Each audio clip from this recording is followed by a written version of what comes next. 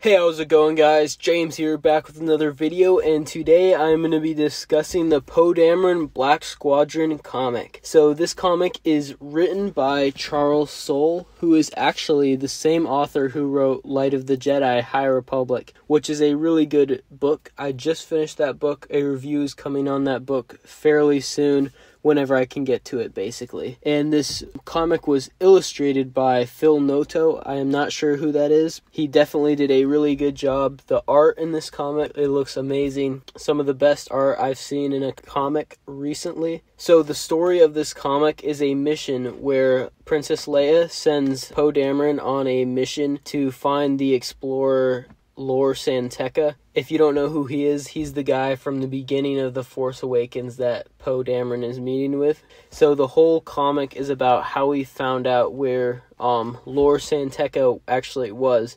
And it was a lot harder to find his location than you would think. This is a cool comic backstory. A backstory that I never thought about. I never thought about how they got the location for Lor San Tekka.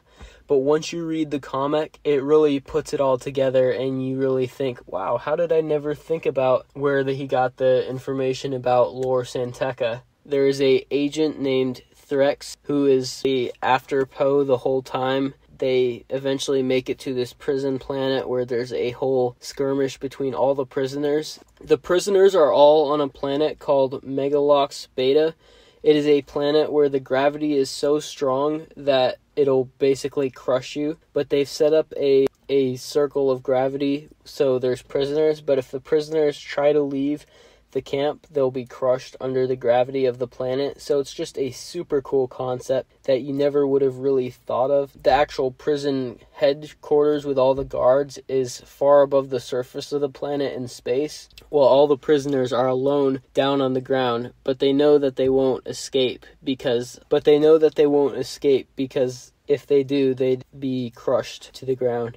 I won't give away too much more of the storyline. I was just giving you a little teaser so you could kind of see how cool of a story it actually is. I definitely think you guys should check out this comic. A link will be in the description. And that's going to do it for this video. And like always, guys, have a great day.